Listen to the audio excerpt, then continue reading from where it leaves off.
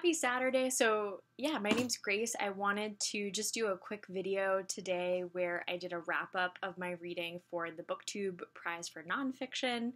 I judged Nonfiction Group G for the Octafinals. And so I have 6 books to go through with my rankings and my thoughts on each book.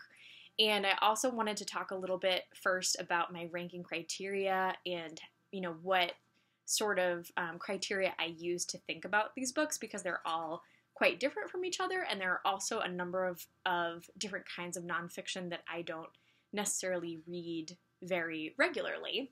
So I wanted to have some type of criteria so that not that I would take like a fully objective stance, because I don't think that that's completely possible, but I could maintain some level of neutrality if there was a book that I really disliked reading but found to be, reflective of its genre in a positive way, or something along those lines. So I wanted to have some standards for judging, which is why I kind of created some criteria for myself, and I'm going to walk through that briefly and then talk about each of the books and some of my main thoughts on them. So, in terms of ranking criteria, the things that I decided upon were basically 5 different sort of like areas that I would be thinking about as I read these books. So the first one is authorial voice. I wanted to think about, is the authorial voice consistent with the story being told? Does it make sense to this story, right? Is it a good pairing? Is it a clear authorial voice? Does it seem authentic to this writer and their background and their perspective? So those were my questions that I used when I was thinking about authorial voice. I also thought about writing quality. Does the writing have nice prose? Does it flow well? Is the quality of writing particularly readable or particularly clear to a reader? Structure and organization of ideas was my third criteria that I wanted to think about. So questions that I asked when I was thinking about this area were, do the ideas flow well? Does the organization make sense for the work as a whole? I think that area in particular, I care about authorial voice and I care about writing quality in nonfiction, but I do think structure and organization of ideas is one of the most critical aspects of well-written nonfiction, and so I wanted to make sure that that was a main kind of part of what I took into consideration. The thesis, so I was looking for, is there a central point or an argument that is well articulated? Some of these books are memoirs, so they may not have really like a standard thesis, in the sense that, more of a historical work or a work of science might have a specific thesis. But I was still looking to see, is there like an argument or a sort of a point and a reasoning behind the things that are being shared in the memoirs as well. I was also wondering, is there a central point or argument, and is it well articulated? Are there holes in the argument? Does it feel like a point that serves the subject or the field in which that work stands? So those were some of the questions I asked for the thesis piece of things. And then finally, I wanted to think about, is this engaging to a layperson? Could it capture the attention of someone who's new to the subject or to the field? I think that that's really important when talking about nonfiction, when thinking about nonfiction critically as a reviewer. A book doesn't need to be captivating to a layperson in order to be an effective work, certainly, but in terms of judging for a prize where it's more about like a broader audience and appealing to kind of a broader audience, I think it is important that a nonfiction work capture the attention of someone who is potentially new to the subject or trying to learn about that subject by picking up that work in particular. So from my understanding, none of the books in the BookTube Prize are specifically like academic texts. They're not I haven't seen that a lot of the books are published by university presses in particular. So when I think about nonfiction that is published in a more sort of popular format, right, by major publishers, we're thinking about that reaching a larger audience. So that was something I wanted to consider as well. So those were my ranking criteria. Now, in addition to that, obviously, I have my own background, my own perspective, my own thoughts about each of these works. And I do want to provide some context of my sort of like where I'm coming from when I was thinking about these books that way, because I think that's important, and it also goes along with some of my critiques of some of these books. I don't know that people always provide background on themselves and sort of think about their context for reviewing works or for thinking about works. And I don't know that authors always think about their position or their background when they're writing nonfiction. And I think that is really essential to a well-written nonfiction work, to have that sort of self-awareness and to provide the audience with some of that context as well, so they can consider where your beliefs may differ from their own, where your background might give you certain perspectives that they might not agree with or that they may differ from, right? So I think that's important. So to give you a little tiny bit of context about me and my background, I have an undergraduate degree in anthropology and environmental science, so a dual major in the social sciences and the physical sciences, hard science, right? Environmental science.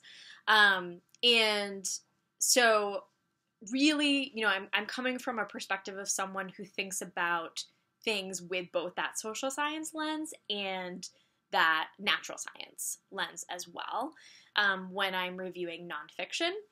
And I also have a master's degree in political science and a background working in higher education. So I do have a lot of comfort dealing with nonfiction that is both well-written and also nonfiction that is very inaccessible in the way that it's written. And I've read a lot of social science nonfiction, and I've read a lot of nonfiction about the environment and the hard sciences and things like that. So I have kind of both of those perspectives coming into this. I don't have a strong background in history in particular. I'm not trained, specifically in historical research or in those fields, and I don't personally read a ton of pure history in my day-to-day sort of reading. I read a lot of texts that deal with political problems, social issues, nature, the environment, things like that.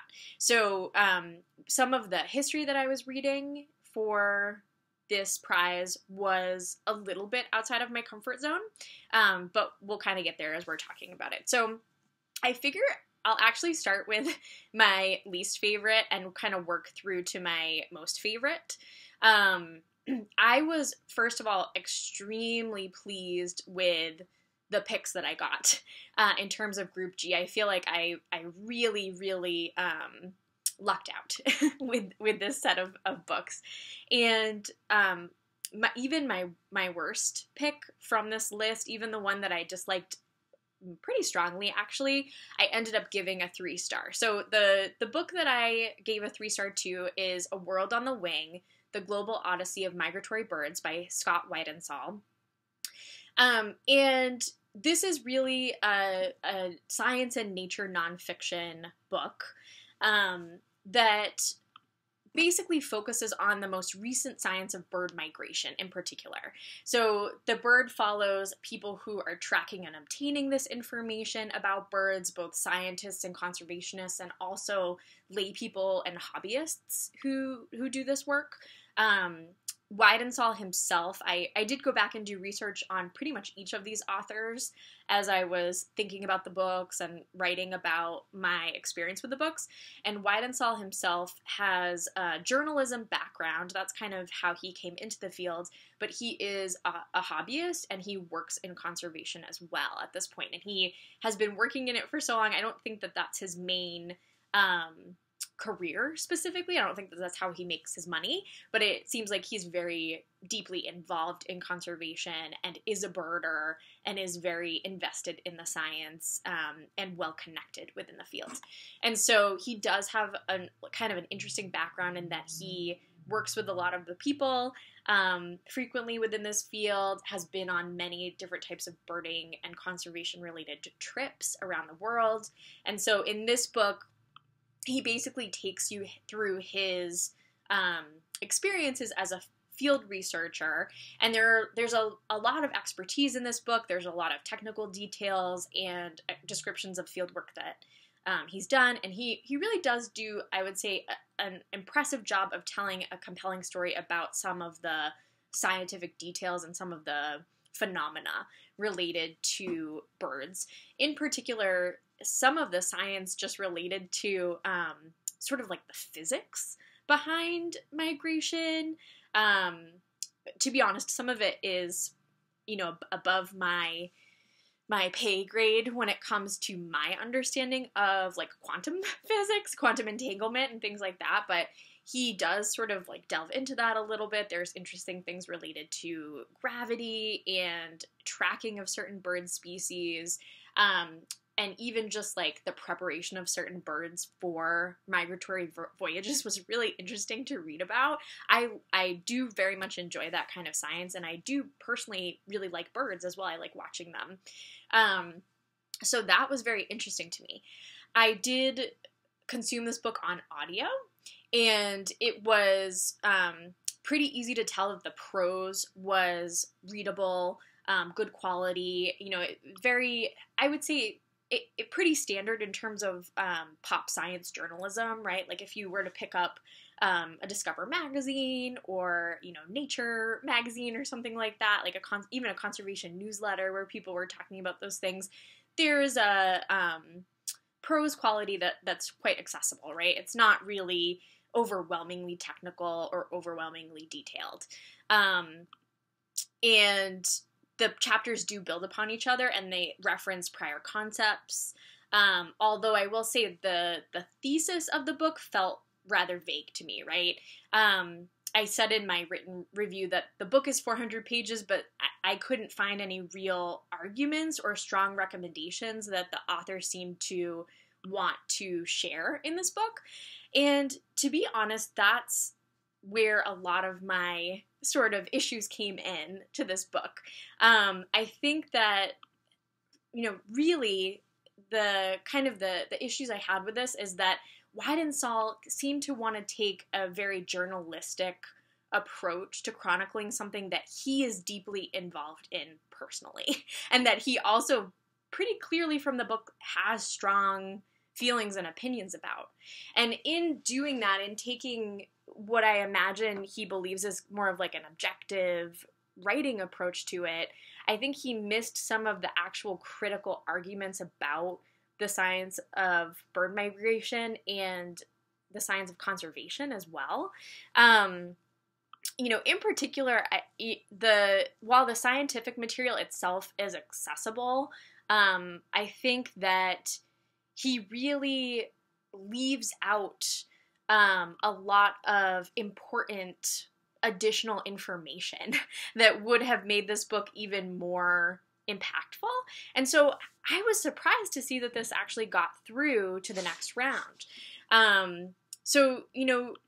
Really, like, some of my main issues with this is that it got me heated because he would sort of share scientific ideas in the book, but I found them in many ways critically flawed and incomplete in their diagnosis of the causes of bird species collapse. So in particular, he takes us through trips kind of across the world, and he'll give you some background for the conservationists who I'm going to say it, are primarily white men in this book, right? And often wealthy white men who are doing this as a hobby. So traveling as a hobby and working in bird conservation or bird science, migratory science. And they're going to places where primarily non-white, poor people live, and then basically saying, like, we should be conserving these bird species here. Like, it's awful that humans are doing these things in these areas. Why is this war going on and, like, ruining this area?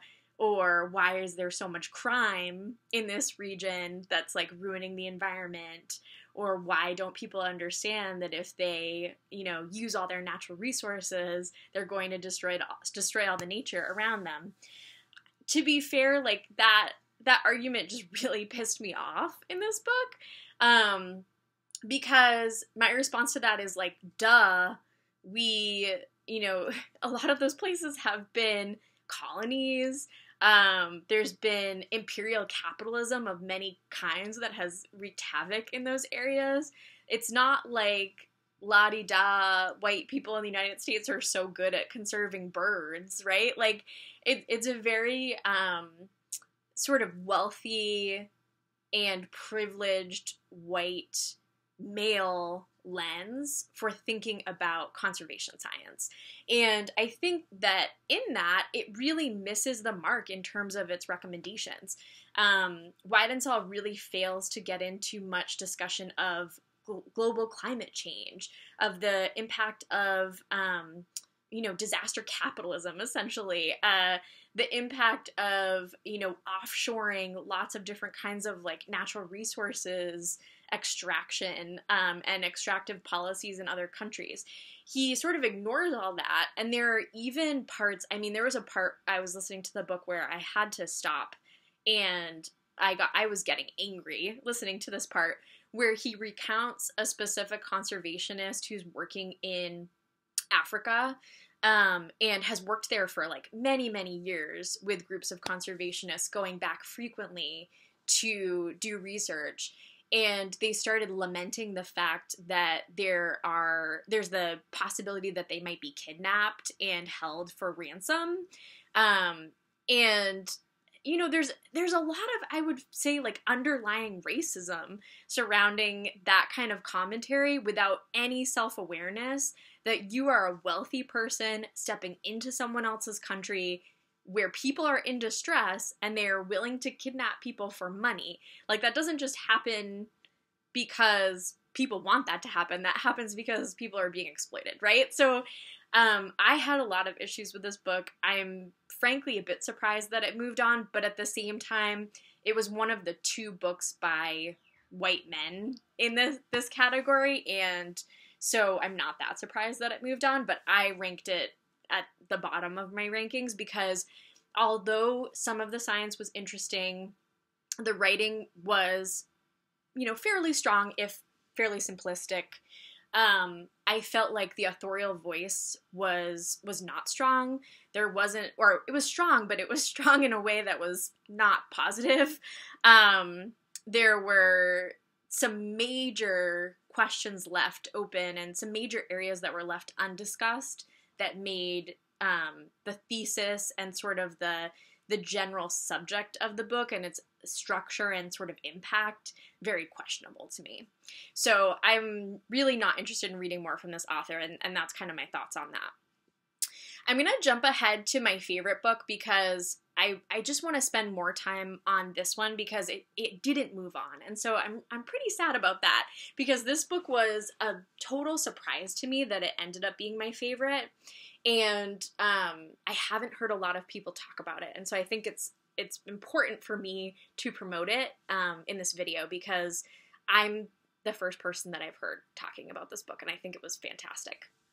So my favorite, and a book that I did end up giving 5 stars, that was a surprise favorite for me, is All That She Carried, The Journey of Ashley's Sack, A Black Family Keepsake by Taya Miles. And this book won the National Book Award. So I probably shouldn't have been surprised, but I honestly haven't heard much about it at all. And again, like I said early on, I don't read a lot of history, specifically like just straight history works.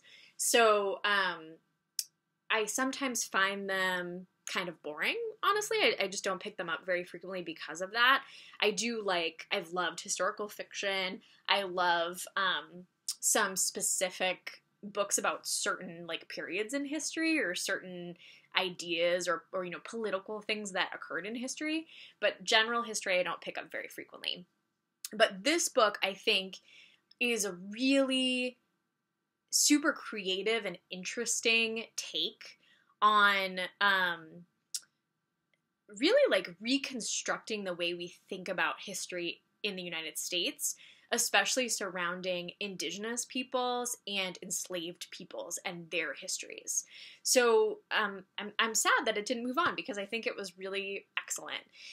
Basically, this book follows the story of a family keepsake.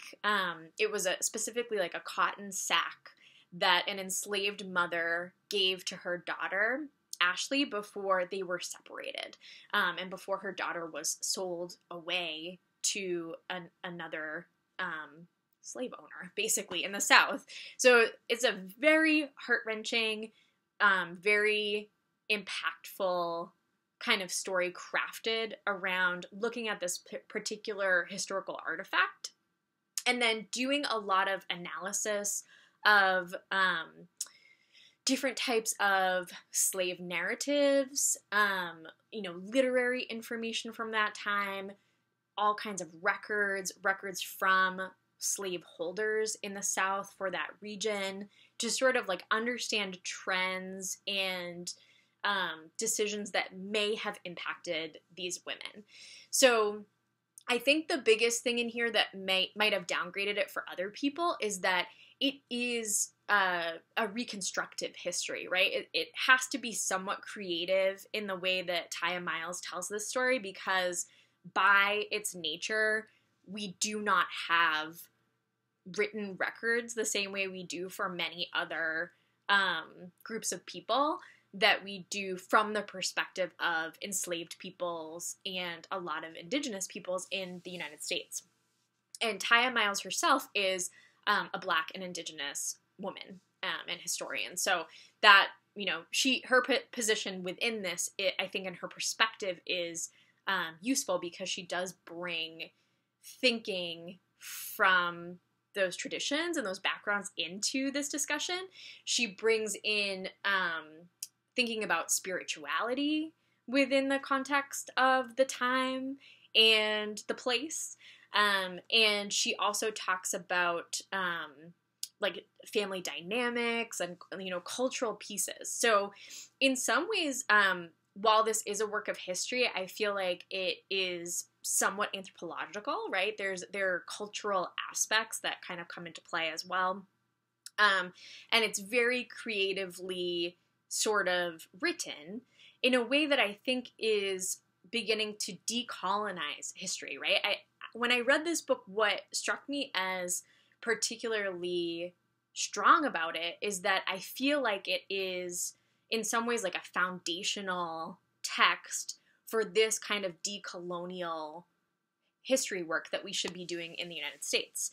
So that, it struck me as very strong in that way. I think that's very unique. I haven't come across a popularly written book that was so well and clearly written for a layperson that explained those same kind of ideas, because I just don't think that it's been published that way before. I've certainly come across journal articles and others who are doing decolonial anthropology, decolonial history, right? Just different kinds of decolonial research, but not so much for the layperson. And to be fair, Miles herself does not use those words to describe the work, so I don't want to sort of place an idea upon it, but I do feel like that's kind of what this work does, and I think it's a really beautiful work for that reason, and something that challenges a lot of our ideas about what is historical fact, right? And like what fact, what is fiction, and how we understand history. So really, in all ways, I gave this book 5 stars. I think the authorial voice was clear and consistent. It seemed very authentic to the writer. Miles was not afraid to go there with some of the writing and, make it sad when it was sad and talk about evil things that were done to people by other people, right? And the ways, not just that evil things were done, but the ways in which those things were supported by a system behind that, specifically of capitalism, right? And colonialism, imperialism, really, in the United States, right? So just even that whole background history of coming here, taking land, removing people from that land, either pushing them out to other lands in a way, or enslaving the indigenous population, which happened and which she recounts in this story in some detail, and then also bringing people in, stealing them from another land to do work, right? To labor and to build the land and to build wealth for specific people. And I think one thing that is particularly interesting in this story is she starts in the present with the discovery of Ashley's sack, right, by a woman. I think it was at like an estate sale or some type of yard sale, right? This woman came across this and realized it may have historical significance, and it eventually ended up in the hands of a historical society that is basically at a plantation home, right? And the collection is the family collection for that plantation. So in many ways, it's kind of a stark example of how we continue to sort of like extract from certain groups and maintain ownership of certain information.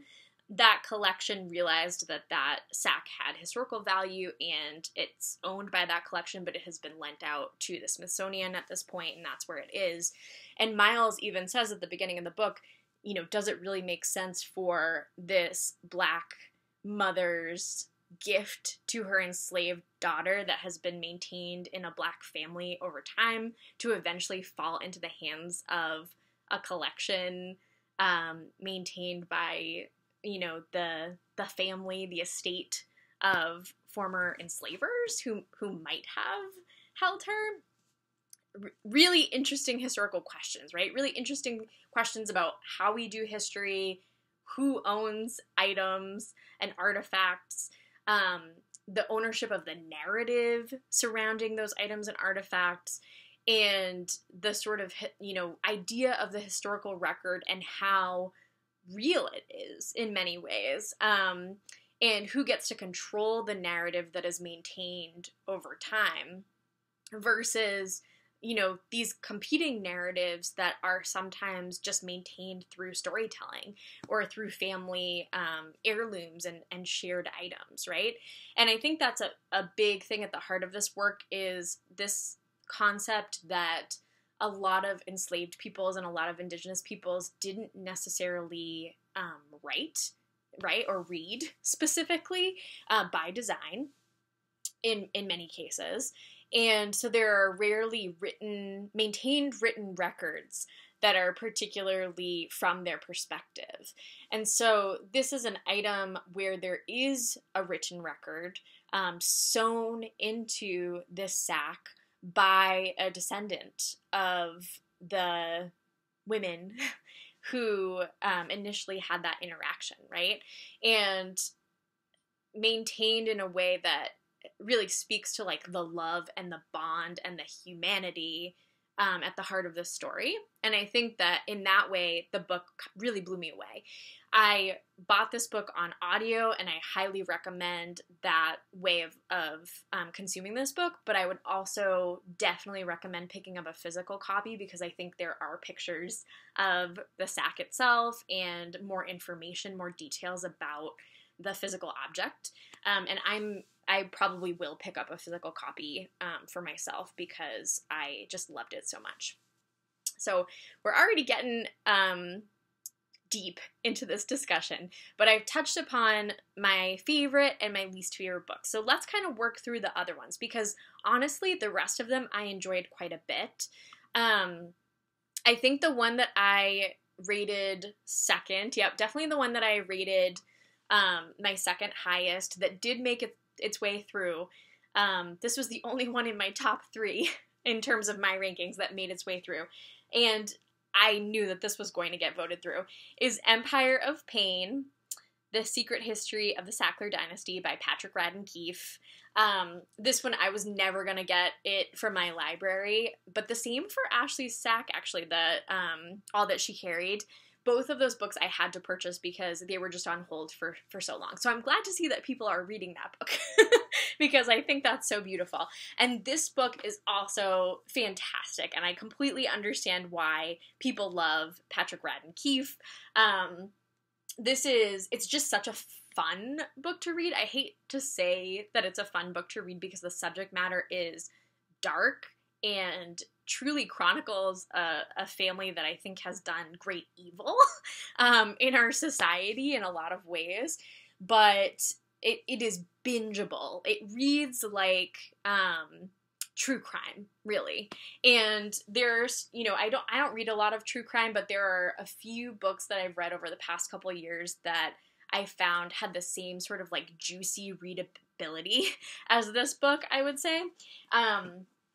And they kind of like fall into that true crime genre. And so I think that this does sort of fall into true crime, but it's more almost like true white collar crime, if you had to put it in a category that way.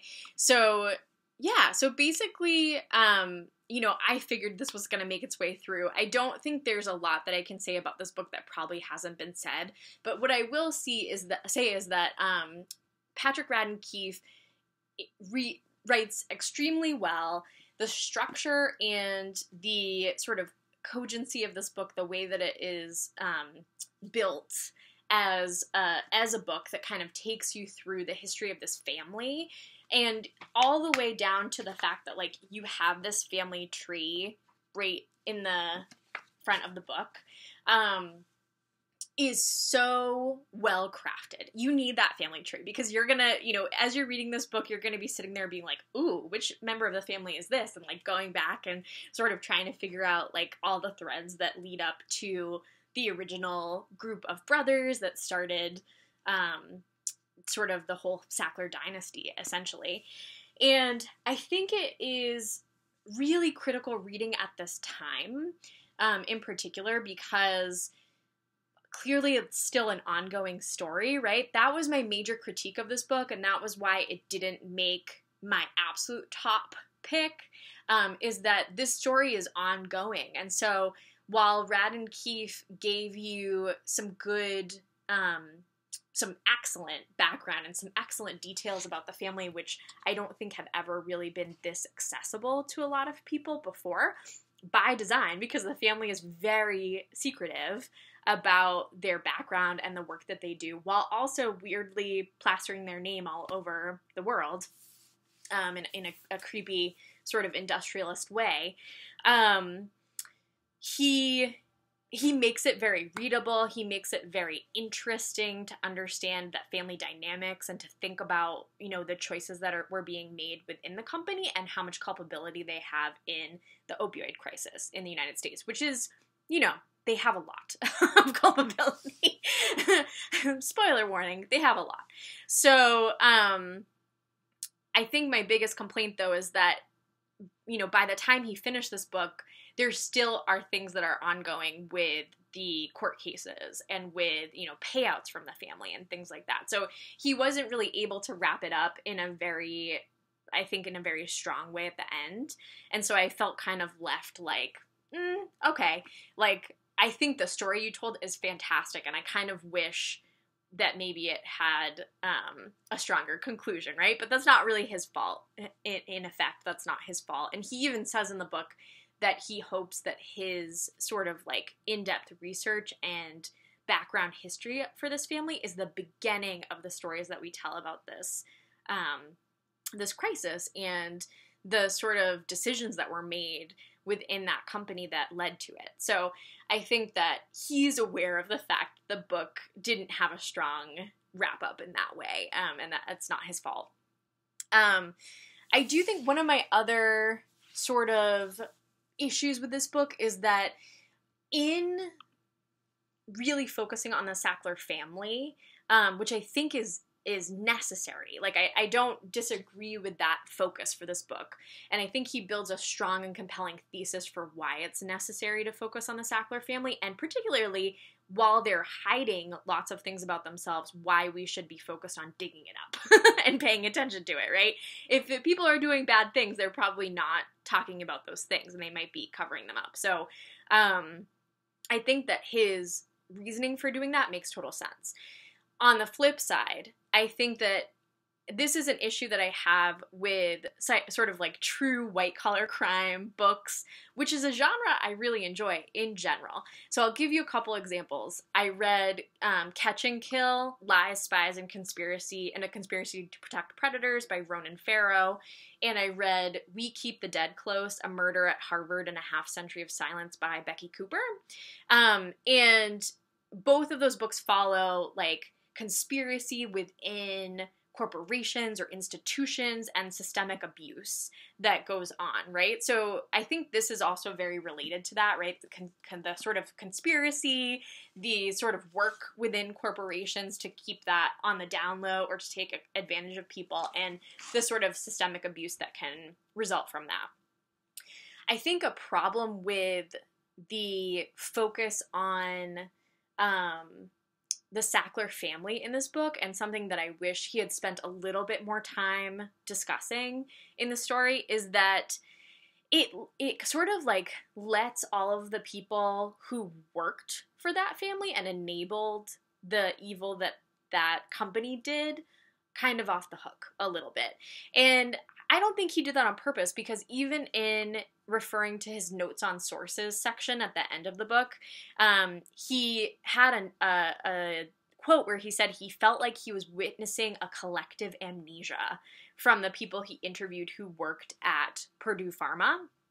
And I thought that was really interesting, but I do wish that we had a little bit more of a story that delves into that, right? And like, what is it about our society that people just let these things happen within institutions and systems and don't challenge them, even when, you know, they could probably go work for a different company, right? Or there are certainly people who could find a better job. It didn't sound like it was a particularly awesome job to work at Purdue Pharma. Like, yes, in the sales roles, I can sort of understand why people would potentially stay in those roles, especially if they came from a lower earning role in the past and they were able to make a lot of money in sales roles. But in terms of like the day-to-day running of the pharmaceutical company, those jobs sounded like a horrible grind with awful kind of abusive management. And so, like, as someone who has worked for organizations in the United States that are varying levels of like unethical, I would say, I think that I just have lots of questions about why people continue to do that, and why there's kind of like less interest in challenging what's going on and just sort of going along with it. And I think that that's a cultural problem that we have to address if we're going to deal with these systemic issues, right? Because it is at its heart a systemic problem that enables individuals to exploit people. So that's the piece that I guess I felt like was missing from this book. But overall, such a good story. I read it so quickly. I mean, it's a thick book, and I read it really, really quickly, and I very much enjoyed it. Would highly recommend it. The book that I rated third in my list was a memoir. It was Punch Me Up to the Gods by Brian Broom. This one, I was very surprised that this came in to my top 3. I wasn't really expecting it to be in my top 3. And I probably wouldn't have picked this book up if I hadn't been reading it for the BookTube Prize. It is a memoir, and it does not shy away from some very difficult subjects, including abuse from family, struggles with sexuality, and struggles with addiction in particular. Broom deals with different types of drug and alcohol addiction throughout the story. He also deals with, coming out to himself as well as others in his life, and sort of reckoning with his sexuality and dealing with quite an abusive parent, sort of like actively physically abusive in terms of his father, and then, varying kinds of emotional abuse from both parents, I would say, especially surrounding his sexuality when he was a child and before he had kind of come to terms with his sexuality. This is really the first memoir of this kind that I've read. And particularly from the perspective of a Black man who grew up in kind of a rural area in Ohio. And so I think, part of what I really enjoyed about this book is that it was just a different perspective than what I usually hear. And I think that it was well crafted and well written. The memoir is sort of built around this framing device where Broom is in a bus kind of traveling through his city that he lives in now. It seems like this is kind of present day or close to present day framing. And a Black man and his young Black son get on the bus, and there's kind of a series of interactions between them and between the young Black boy and the people around him that Broom witnesses during this bus ride. And as he sort of like witnesses what this little boy is experiencing, or what he imagines this little boy is experiencing, he will then go into kind of a vignette about his own life and some experience that he's had when he was a young Black boy, and then also as a Black man. I think that, there was a lot about this book I really enjoyed. I will say, in terms of like reading experience, I read this after I read Somebody's Daughter by Ashley C. Ford. And both of these books I enjoyed very much, and they each could have gone into this slot, into this third slot, right? They're both really good. They were very close in terms of my thoughts about them. I think that what set this book apart for me is that Broom really does not shy away from his own, like, bad behavior, his own, shame, his own cowardice at times, right? Like, he really, for a memoir, he really reckons with self-reflection in a way that I think was stunning in this book, truly stunning, really strong. And I do think that his perspective is really interesting in that way. And I also think in memoir, we don't always get someone who's willing to talk about like when their worst moments, right? The worst things that have happened to them. And in some ways, it made it not an enjoyable experience to read this book. It was quite painful to read this book at times, but I think that because of that, it sort of like edged ahead of the other memoir, because he really was willing to kind of go there with you, and take you through some moments that, I guess I appreciate because I will never experience anything similar to that. So it gives me a perspective that I don't have access to. In that way. So yeah, I really enjoyed this one. I think, there was one really strong chapter in particular that I mentioned in my written review that I think will stay with me because at the time it wasn't as intense or painful as a lot of the other chapters. I was honestly having trouble getting through this book because it was quite painful. His story is very painful and dark. And it was kind of a lot. I'd read a lot that was similar at that point, so I was feeling a little wrung out. But this story in particular really struck me, and I think it was really evocative of the rest of the collection. He recounts a story of when he's an adult meeting a white man who is from a different country, not the United States, in a bar.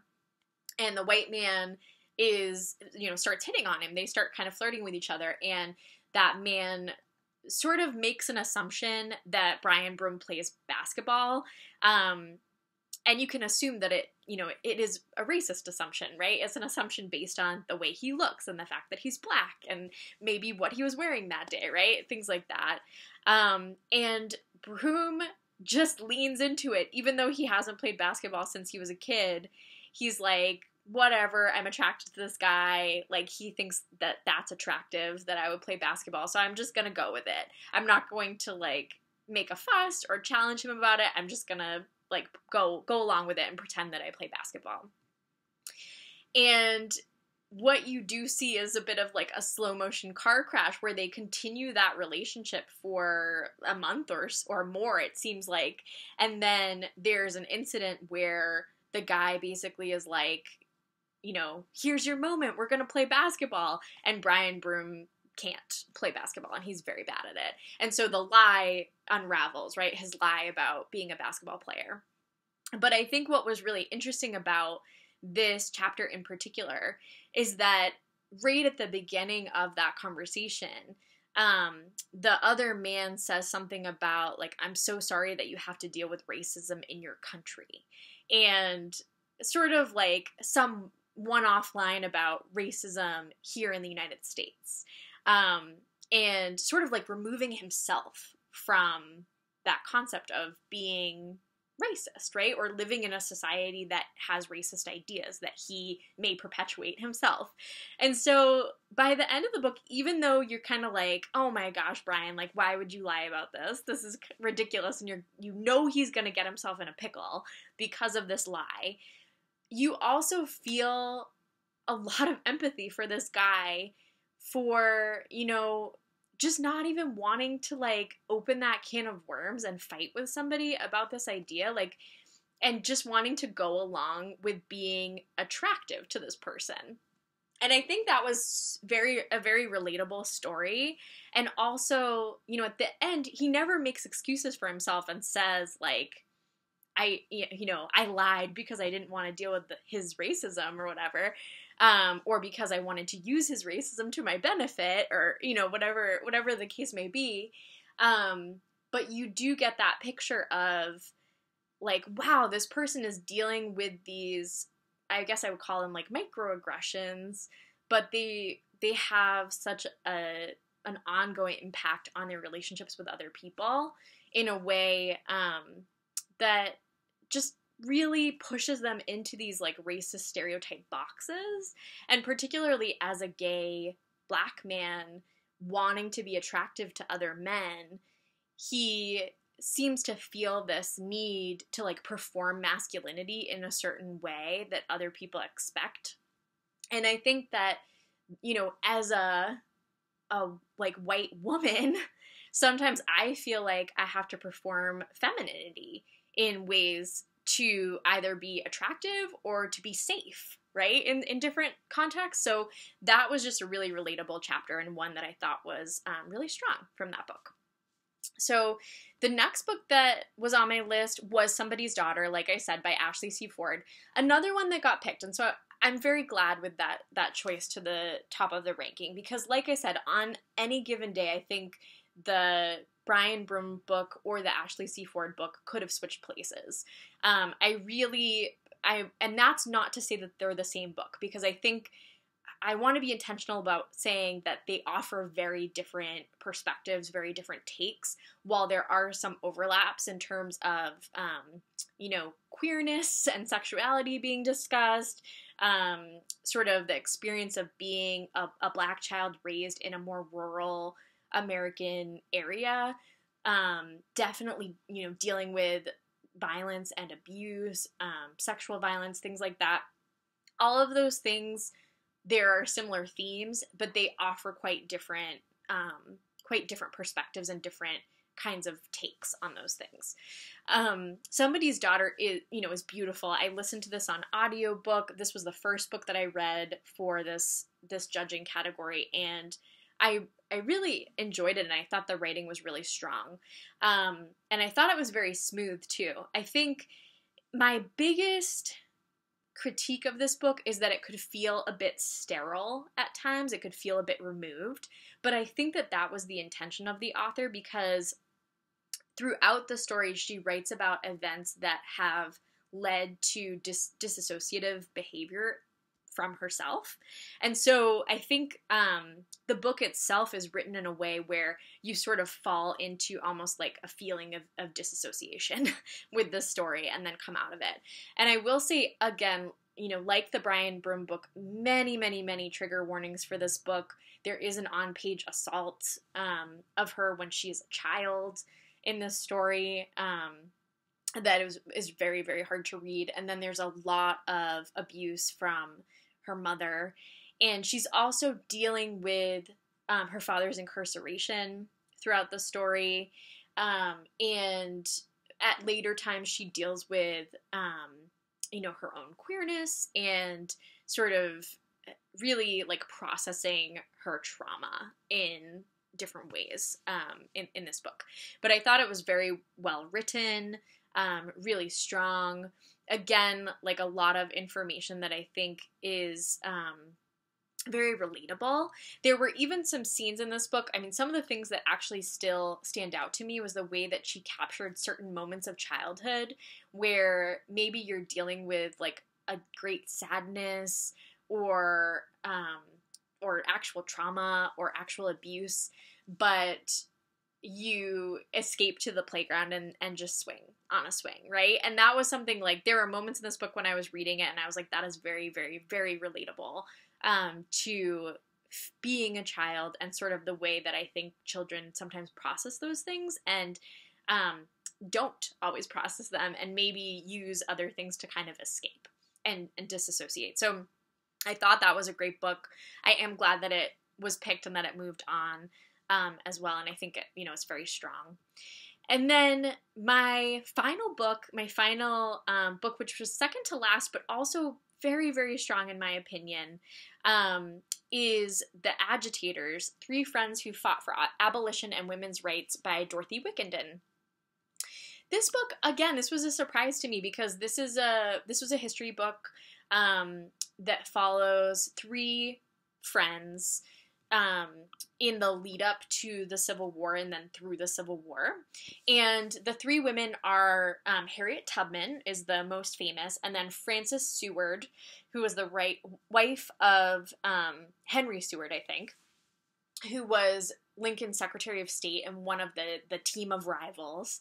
And then Martha Wright, who was another woman who was involved in abolition and women's rights causes.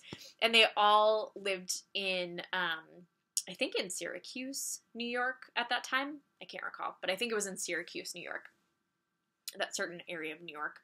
And it takes it's pretty straightforward. It takes a chronological approach to the storytelling. Dorothy Wickenden is a journalist by trade, not a historian. And so I think while this was very interesting and there were a lot of aspects of the story that I thought were strong and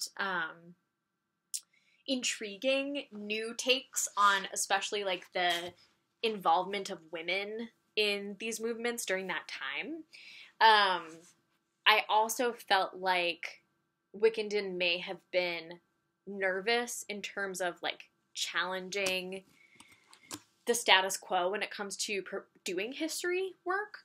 And because of that, this book was missing some nuance to me. So, for instance, we're following these 3 women. Obviously, Harriet Tubman is the most famous and probably the biggest draw in terms of the name on the book. But we get the least information about her as a historical figure, and we kind of get like the least story about her.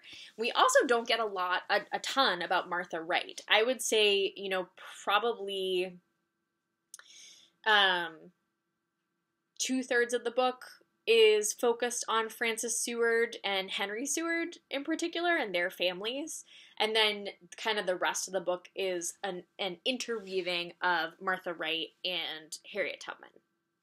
So in that way, you it's really kind of built around the men who